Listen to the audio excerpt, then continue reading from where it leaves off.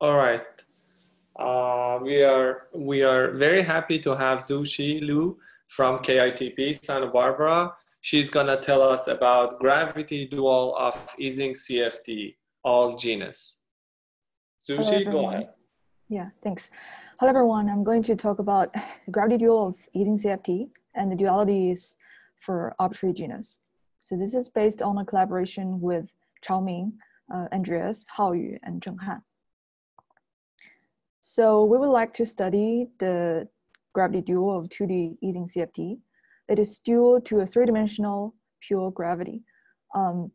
There are a lot of adjectives describing its gravity, so let me explain them one by one. This gravity is three-dimensional. It's in the Euclidean signature. It's pure, namely there's no matter field. It has a negative cosmological constant, or we call it in the antidisturb space. It is at strong coupling or in a quantum regime. So I will describe what I mean by the quantum regime later.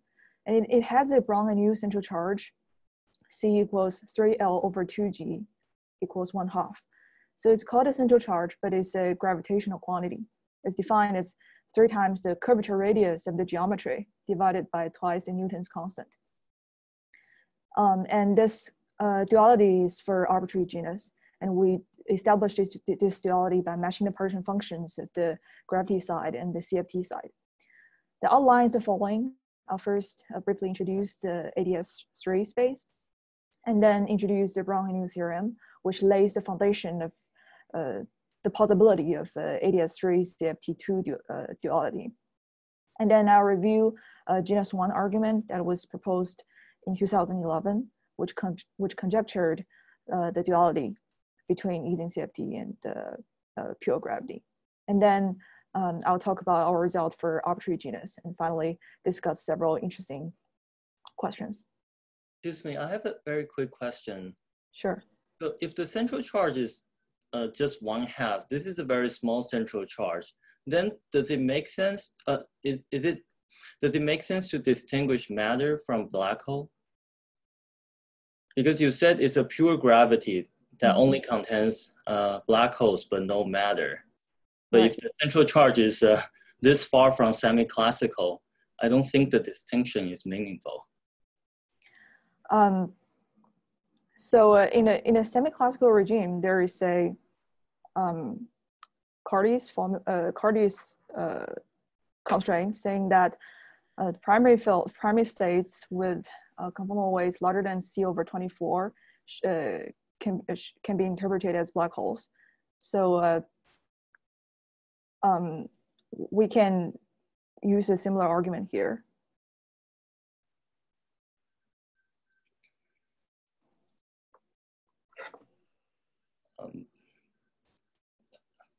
For example, I think usually if the central charge is large enough, then you can use the Bekenstein-Hawking formula to say that this state is dual to a black hole and the other one is not. But if the central charge is so small, I don't think the distinction is invariant. Okay, I'll talk about the Bekenstein-Hawking entropy near the end of the discussion part. Okay. Okay, maybe let's discuss until then. So here is a brief introduction to the 3D ADS space. So here is the Einstein-Hilbert action. G is again a Newton's constant. Small g is the metric. R is the scalar curvature. Lambda is the cosmological constant. It is -1 over L squared. L is the curvature radius of the geometry. The equation of motion gives the Einstein's equation. And there is no local propagating degrees of freedom in this system, so namely no gravitational waves. We only have some global type of excitations. The simplest solution to the equation of motion is the empty ADS3. More or less, it's like the ground state of the ADS3 geometry. General geometries are locally isometric to these empty ADS3s. Can I ask a question that may be related to the last question? Sure. If the curvature, I would guess in this space would be roughly the Planck scale because there's no small parameter in the central charge or whatever the central charge. Right. Are you really going to be justified in talking about the Einstein-Hilbert action? What suppresses higher curvature terms? That's a good question. This is related to a later assumption that I will discuss later. So at large C, one is justified to talk about the classical saddle points or the solutions of Einstein's equation. But for C of order 1, there's really no reason to say that in general the classical saddles will dominate, but this will be an assumption of the work. Okay, thank you. Mm-hmm. So general geometries that differ from MT83 can be obtained using a quotient of the isometry group of the 83. So there are no local propagating degrees of freedom, but there are global interesting geometries. For example, the BTZ black holes. BTZ is just the combination of first letters of the 3 people that discovered it. And so classically, this Einstein-Hilbert action can be rewritten as 2 copies of Chern-Simons theory with opposite chiralities. The gauge group is SL2R cross SL2R. In the Euclidean signature, it will be SL2C instead. So the Brown-Henneaux theorem is a precursor of the ADS3 CFT2 duality. So if we look at the near the asymptotic boundary or near the space-time infinity, the metric that is asymptotically ADS3 is the following.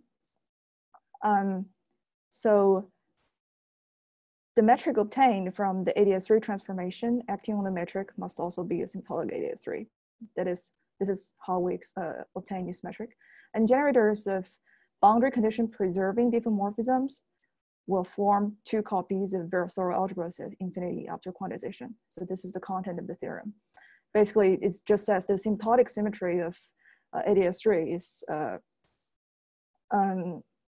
Virasoro symmetry. So there are 2 central charges, CL and CR. Gravitationally, they are identified as 3L over 2GN. From now on, we'll call it just Brown-Henneaux, CBH. So the mathematics behind this Brown-Henneaux argument is due to the Sullivan's theorem, saying that the hyperbolic geometry of a 3 manifold is 1-to-1 correspondent to the conformal structure on its boundary. So apart from a lot of studies on the ADS3 CFT2 duality, the real CFT dual to the ADS3 gravity is still unknown. There are several candidates proposed, for example, the extremal CFTs, Liouville CFTs, etc. But all of them have their subtleties and problems. And most of the studies have been focused on the semi-classical regime corresponding to the large central charge. So, or equivalently, this is the weak coupling limit where the coupling constant is G. So we'll consider the strongly coupled case where L, curvature radius L, is of Planck scale, or the central charge is around 1, is of order 1. So now I will begin to review the argument by Castro, Gabardel, Hartmann, Maloney, and Volpetto, which shows that the partition function of the gravitational theory at genus 1 is equal to the Ising CFT partition function on genus 1. So formally, the gravitational partition function can be written as a path integral, where we fix the boundary to be a T2 torus, and we have extracted the C Brown-Henneaux here. So the integration is over asymptotically ADS3 manifolds with fixed conformal structure on the boundary. The conformal structure is manifest in the modular parameter tau here. And we can rewrite this path integral in terms of summation over Zx of tau and tau bar. This x satisfies partial x equals t squared. And so Z of x describes the contributions from all metrics on a fixed topological manifold X and are connected by small diffeomorphisms. By small diffeomorphisms, again, I mean the diffeomorphisms that keep the asymptotic boundary conditions. Semi-classically, this X are the solutions to the equation of motion, or the saddle points. For C Brown-Henneaux central charge equals of order 1. Again, so this is the assumption that I mentioned earlier. So we will assume that the path integral is again organized as a sum over classical solutions and the fluctuations around them. But But now we cannot compute the loop corrections order by order. We have to compute them once and for all, compute them all together. So this was the assumption used by the 2011 paper, and we will again adopt it in our work. Now we write the sum over saddles. So as I mentioned, the simplest solution is the empty or thermal ADS3. So it has a topology of a solid torus. The time goes along the longitude of the solid torus, or the constant time slice is a disk. So here's the metric. And on its boundary, it's a T2. It allows for a complex coordinate z equals negative t plus I phi. It has two periods here. This modular parameter tau physically gives the inverse temperature and the angular potential. Imaginary tau is beta and real tau is theta. So they correspond to respectively the Hamiltonian and angular momentum. So this empty ADS3 solution will dominate at large beta or low temperature limit. And the black hole solutions, the BDZ black hole can be obtained from this empty ADS3 by doing a transformation tau going to -1 over tau. In general, different saddles will correspond to different interiors, different feelings of the torus on the asymptotic boundary. They're related through SL2Z transformations. So tau becomes gamma tau using a fractional linear transformation. So the full partition function is the summation over all saddles, and it must be modular invariant. We can rewrite it as a modular sum. So we choose something called a vacuum seed, and we sum over all the gamma in sorry, this should be SL2Z instead of SL2C. You sum over all the gammas in SL2Z, and this gamma acts on the modular parameter tau. So I have a collision mark around this equal sign here because some of these gammas correspond to small transformations. They don't change the saddle. They just correspond to boundary condition preserving diffeomorphisms. So the real equality is Z gravity equals summation over gamma that is not in SL2Z, but in SL2Z quotient gamma C, where this gamma C is the like some kind of gauge symmetry of the ZVAC. So now we need an explicit form of ZVAC. So physically it counts the boundary gravitons. These boundary gravitons are just correspond to the small diffeomorphisms that are continuously connected to the empty ADS3 solution. So so formally one can write it as trace vac Q L0 Q bar L0 bar. This vac is just means the summation over states that are connected to empty ADS3 by small diffeomorphisms. So the empty ADS3 will correspond to the vacuum state 0, annihilated by the L0 and L0 bar in the versatile algebra that we discussed before. And it will also be annihilated by all the versatile lowering operators. The boundary gravitons or the small diffeomorphisms will be just the versatile descendants of the vacuum. And furthermore, if we restrict to the case where C is smaller than 1, and then the unitarity will require this C to be just a discrete series of values, 1 minus 6 over P times P plus 1. P is an integer larger than or equal to 3. And then the computation of ZVAC just resembles the construction of irreducible representations of the versatile algebra using the cost table. So removing the null states, so we only want the states that are positively normed. So we need to remove the null states, and then ZVAX just becomes chi11 norm squared. It's the character of the irreducible verbal module which corresponds to the vacuum conformal block of the versatile algebra. This 1,1 is just means the trivial conformal block. At central charge C equals 1/2, specifically this ZVAC has a form of 1/4 square root of theta 3 plus square root of theta 4. This theta is the Jacobi theta function, and eta is the Dedekind eta function. And then, so now that we have the expression for ZVAC, we need to do the modular summation. For Brown-Henneaux central charge C equals 1/2.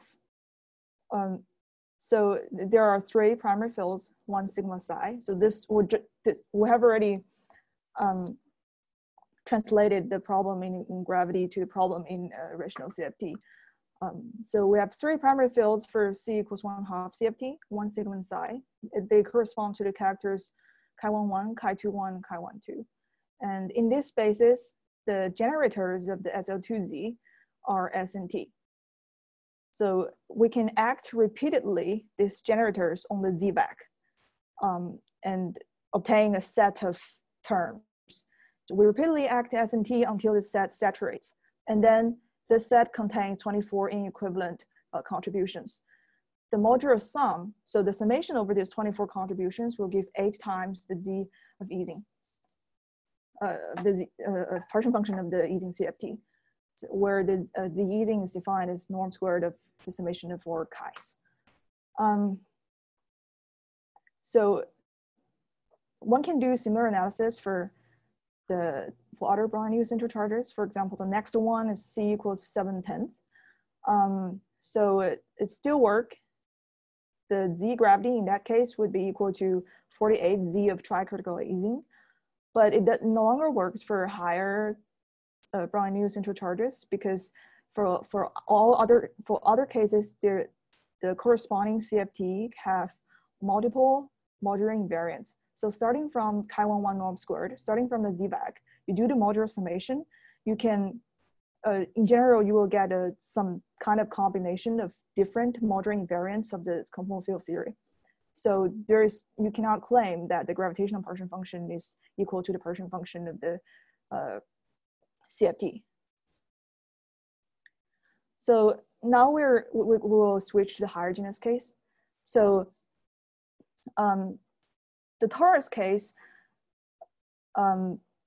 contains, so the torus partition function of the CFT includes all data about its spectrum, but there's no non-trivial information about correlation functions.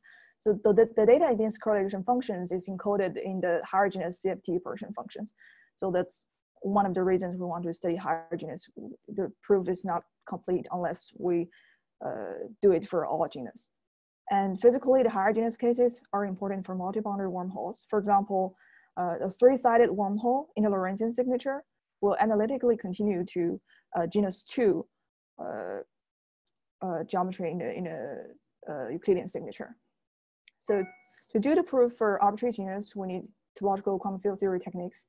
And during the process, we obtain some new mathematical results, which I will discuss later. So in short, we just prove the Z gravity is proportional to Z Ising for arbitrary genus up to a constant prefactor. So what we will do, so to generalize from genus 1 to arbitrary genus, so the tau, the modular parameter tau, will be generalized to a period matrix omega.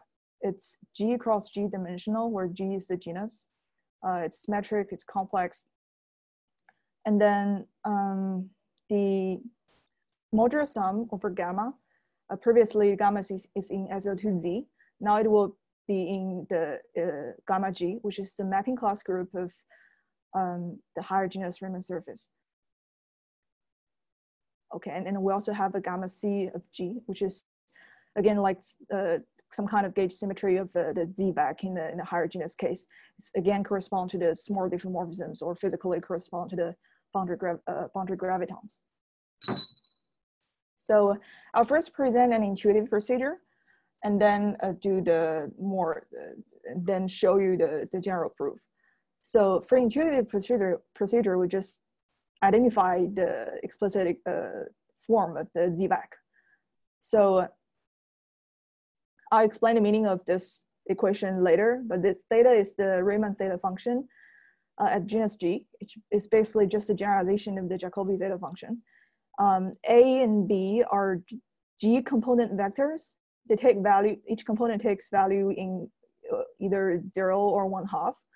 And this A's and B's basically describe the spin structures corresponding to the different cycles in a canonical homology basis of the genus G Riemann surface. Omega is the period matrix here. So this is a definition of a Riemann zeta function. So once we have this z-vac, we can repeatedly act the generators of the mapping class group at genus G, just like the genus 1 case. And then after this set saturates, we can sum over everything in its set just by brute force, by mathematical. And then we are able to find that this Z gravity is just some copies of the Z Ising. Where the Z Ising was derived back in the 80s by Berger-Berlin. So it's again, some Riemann zeta functions. For genus 2 explicitly, there are 3840 in equivalent contributions, and they sum to 384 times Z of the Ising. So this 3840 and 384 differ by a factor of 10. This is related to the fact that we have 10 conformal blocks on genus 2. So if you recall for genus 1 case, there are 24 contributions, and they sum to 8 times the Ising. They differ by a factor of 3. This is related to the fact that there are 3 conformal blocks on genus 1. So now I want to explain why we have this form of z-vac. So recall for genus 1, the empty ADS3 will dominate at low temperatures or large beta. The corresponding 3 manifold, it's a long, thin, solid torus.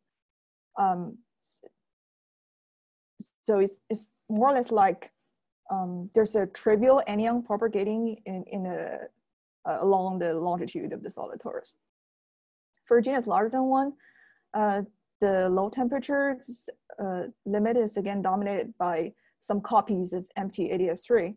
And this low temperature limit is obtained by stretching the genus G handlebody into G+1 long cylinders connected by 2-3 balls, or like the cup and cap. So the alpha cycles, the meridian cycles, will be contractible in the bulk. So the long direction in local coordinates, the long cylinder directions, can be viewed locally as time. The constant time slice would then be the genus G+1 disjoint disks. So allowing the Hilbert space interpretation of boundary gravitons, similar to the genus 1 case. So the vacuum seed would again be given by the vacuum conformal block of the Ising CFT. So this is the z-vac that I copied from the previous slide. We have chosen, so an intuitive understanding of why we chose this parameterization is that for low temperature limit in an empty ADS3 saddle, the alpha cycles will be contractible in the bulk. So for fermions, when you have a contractible cycle, or the antiperiodic, so you need to have antiperiodic boundary conditions or the bourgeois boundary conditions. This correspond to the a certain spin structure by choosing A equals 0 here. And furthermore, there's no constraint on the beta spin structure, so we need to do an equal weight summation of all of them. So this form passes all consistency checks. For example, gives the correct pinching limits, and actually mathematically this can be derived in principle using the basis change between the spin basis and standard basis, which I will not explain here. The general proof actually is independent of the explicit form of the z-vac, as long as z-vac satisfies the condition called holomorphic factorization. So the general proof is more general than the previous intuitive procedure. So we assume holomorphic factorization, and furthermore, using the previous argument, the vacuum seed is identified with a vacuum conformal block of the 2D Ising CFT on the asymptotic boundary.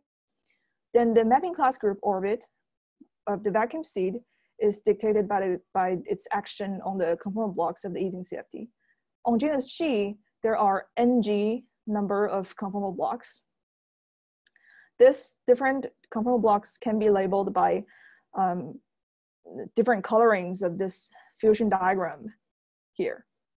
For example, z-vac would correspond to the case where every label is the trivial label. There are trivial anions everywhere. So this conformal blocks form a ng dimensional vector space, and with action of the mapping class group. So chi I can be equal to summation over j, rho ij, chi j. So rho g of gamma depends only on gamma, but not on the period matrix. It actually is a projective representation of the mapping class group. So if the modular sum is finite, then by construction, the gravitational partition function is modular invariant, and it should have the form of certain combinations of anti-holomorphic chi's and holomorphic chi's. B is a matrix that satisfies rho dagger B, rho equals B, which is just the modular invariant condition for arbitrary gamma in the mapping class group. So with this finiteness need to be proved. We did a proof by contradiction, and furthermore, we can prove that this rho g, the previously mentioned projective representation, is actually irreducible. These two parts are very interesting, but long and technical, so I'll not go into them for today's talk. So after proving these, so since this rho g is irreducible, we can use the Shor's lemma and show that the matrix B appearing here should be proportional just to the identity matrix. So Z gravity is just proportional to chi I bar times chi I. And this is the Ising partition function for arbitrary genus. So at this point, we have shown that the gravitational partition function matches with the partition function to the Ising CFT, leaving on its asymptotic boundary of genus G up to a constant prefactor. So we can check that this passes all the self-consistency conditions. And mathematically, this proof implies that for any fixed genus G, there's only one modular invariant that can be constructed from Ising conformal blocks up to a constant prefactor. And also our result proves what is called the extended property F conjecture from the Ising modular tensor category. The extended property F basically says that the image of the mapping class group is finite. So previously I mentioned that the tri-critical Ising case worked for genus 1. So there are finite terms in a sum, and they sum to 48 times to z of tri-critical Ising CFT partition function. But for higher genus, it does not work anymore. The physical argument still follows, but the problem is the modular sum is no longer finite. The reasoning is the following. So the modular tensor category corresponding to the tri-critical Ising case contains a subcategory which has Fibonacci fusion rules. And by a theorem, if the tri-critical Ising modular tensor category has a Fibonacci fusion rule, has a Fibonacci subcategory, then this tri-critical Ising category has to split into that Fibonacci category tensor product something else. And by another theorem, this Fibonacci category, the mapping class group representation of it, has an infinite image set. So the larger one, the tri-critical Ising modular tensor category, must also have infinite image set. Therefore, the modular sum of the tri-critical Ising case must be infinite. So this is actually related to the fact that the Fibonacci theory can be used for universal quantum computation, while the Ising theory cannot. So, so this modular sum is infinite, and furthermore, it cannot be naturally regularized. This is related to the fact that the mapping class group is non-amenable. Okay, so it seems that we have eliminated the tri-critical Ising case by looking at higher genus. Actually, for all other C's more than one central charges, similar arguments will show that the modular sum of them are also infinite. All right, so I arrived at my discussion part. So we have shown that the matching of partition functions, but there is a prefactors. At genus 1, it's 8. Z gravity equals 8 times Z Ising. At genus 2, there's this 384. It's unclear what's the physical meaning of of this factor means.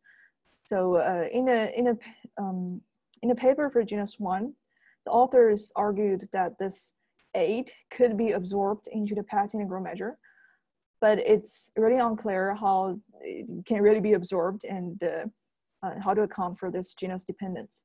So I think one step forward would be to just do more brutal force calculations and work out the genus dependence for g equals 3, g equals 4, etc., and try to extract the function and look at what it could possibly mean. A related question is the non-handlebody cases. So for genus larger than 1, there exists 3 manifolds where so they have asymptotic boundaries that are genus-g Riemann surfaces, but these 3 manifolds are not handlebodies. So in the semi-classical case, these contributions are subdominant, but for our case, we really need to include them to make the story complete. So this is what we are currently working on. We expect that the non-handlebody solutions will just change the prefactors, but we expect to still have z grav equals something times z Ising. Another question is, why is the Brown-Henneaux central charge equals 1/2 special from a gravitational point of view? For genus 1 case, the reason why only the Ising and tricritical Ising cases work was because mathematically it was because the uniqueness of the modular invariant, and physically it could be related to the fact that these 2 theories are the only 2 theories whose non-trivial primary states can be interpreted as black holes, or they satisfy the Cartes constraint. But that Cartes constraint worked only for semi-classical case, so it's unclear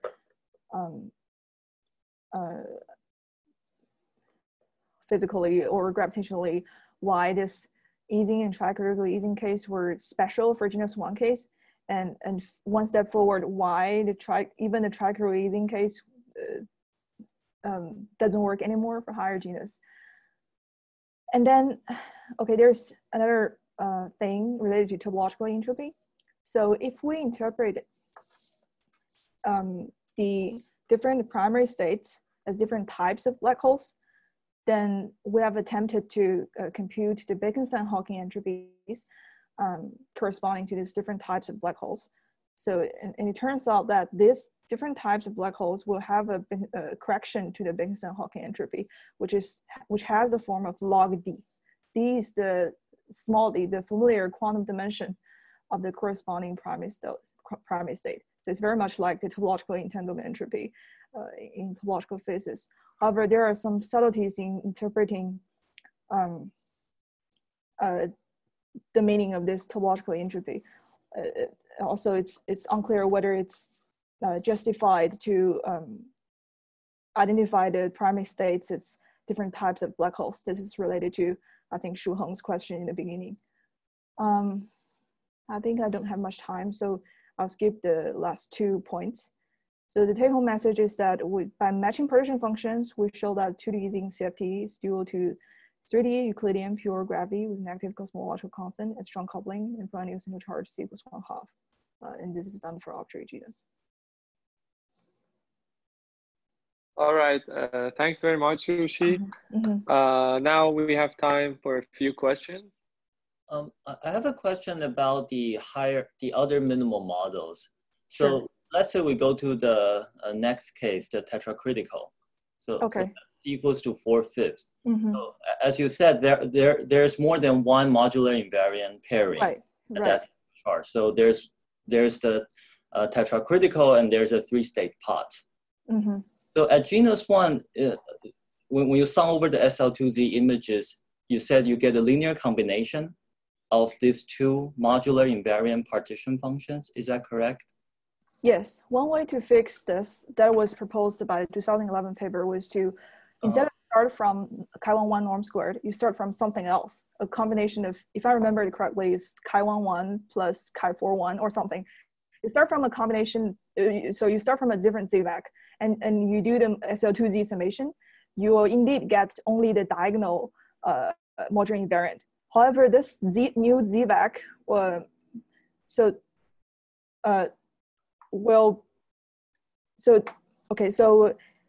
but under this construction, the gravitational partition function would have, so the gravitational theory will no longer have a very thorough symmetry. It has a larger symmetry, the W3 symmetry. So it's no longer a pure gravity. But is the coefficient in the linear combination positive? Yes, if I remember correctly, it is positive. Okay, thank you. Mm-hmm.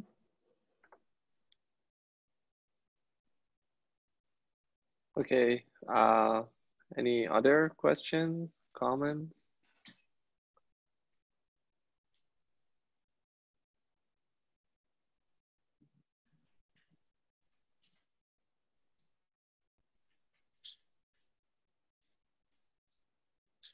Okay, I have a question. Can you elaborate a little bit on this remark that you mentioned, the connection to universal quantum computation? Okay, so in a Fibonacci case, it allows for universal quantum computation. Is this related to like difficulty of simulating this system? Like the fact that you have infinity in partition function? Right, I don't know, something like that. So the infinite image, actually, the infinite image in the Fibonacci case is an advantage from the quantum computation point of view. It allows for like infinite number of gates to be realized, but for our case, it leads to an infinite that is hard to be regularized. Yeah. So this infinite corresponds to number of gates. Okay, I see.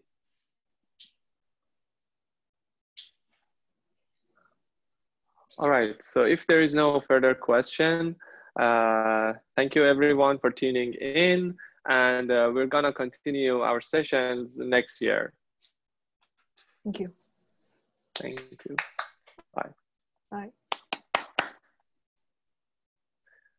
So I'm gonna disconnect, and this session will end.